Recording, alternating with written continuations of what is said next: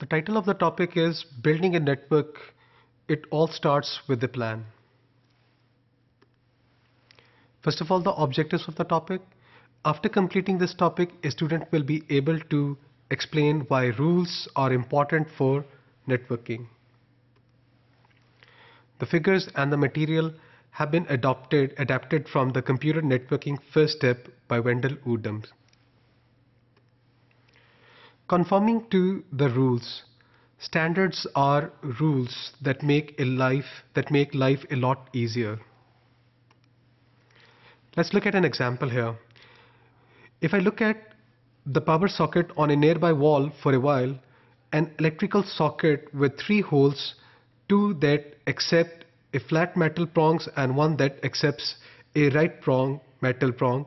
The flat metal prongs are parallel to each other.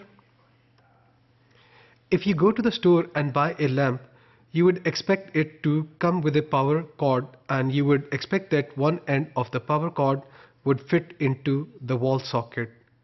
In fact, you would be pretty ticked off if the power cord wouldn't fit into the power socket. Similarly, if you go to the store and buy a toaster, a can opener, or a stereo, you would expect the vendor to conform to the standards for how the electrical wall socket works in your country. Now imagine that you bought a new lamp, you plug it in, and the light bulb instantly pops indicating that light bulb is broken.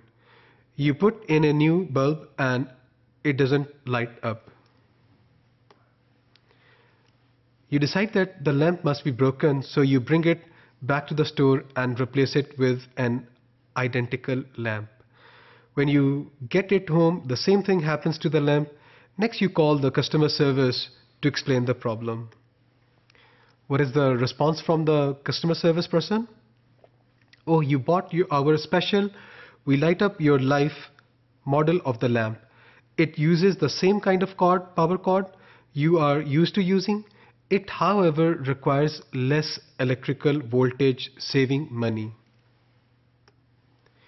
If you read your instructions for the lamp, you will see that it directs you to get an electrician out to your house to rewire and change the voltage coming out of the sockets you want to use for the lamp. If you plug this lamp into a normal wall socket, the extra voltage will fry the lamp and it will no longer light up your life. So go get a new lamp at the store and get your wall socket changed. This was the response from the customer service personnel. A standard tends to define one particular thing, such as the shape of the wall socket and the connector used by an electrical socket and electrical power cable. And another standard might dictate how much voltage flows through the wall socket, whether it should be AC, it should be DC, how much current, and the like. Both standards are important and must be followed to prevent exploding lamps. On a similar basis, networking has standards for physical details so that you can plug in the cables correctly. However, networking devices must support other standards as well for a network to work correctly. For example, if you look at this diagram, we have shown a Fred's computer, Wilma's super duper computer, and both are running some networking software. Besides the networking software, if you look at the hardware, the NIC, which stands for the network interface card, these two cards, they are connected over the cable. Connectors are also shown. These NIC cards are actually located inside your CPUs, but here for elaboration, we have shown them outside the PCs. Rules for networking. First, the PCs in the network need some form of physical connectivity. Physical connectivity refers to the combination of the cabling, networking devices, and the network interface cards in the computers, which together provide the physical capability to transmit and receive data across a network. Both PCs have an NIC installed, and each card has a receptacle into which a cable can be connected.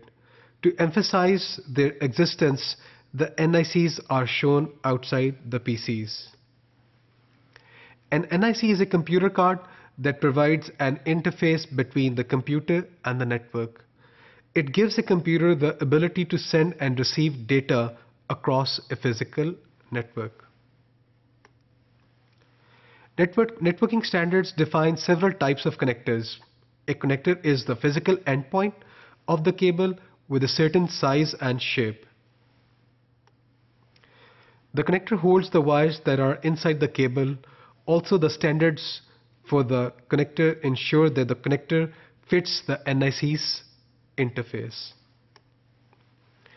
The networking software, on the other hand, for Fred's computer and Wilbur's computer must understand messages sent back and forth to each other. For example, one possible message can be, I want to open file customer1.doc, or another message can be, please print the stuff I'm sending you on printer, same old printer. The two computers must implement the same standards for how the networking software on each computer tells the other what it wants to do. The analogy is Fred and Wilma need to speak the same language to have a useful conversation. So in this topic, we looked at various rules, what we require. We require some standards at the software level, some standards at the hardware level are also required. This concludes the topic.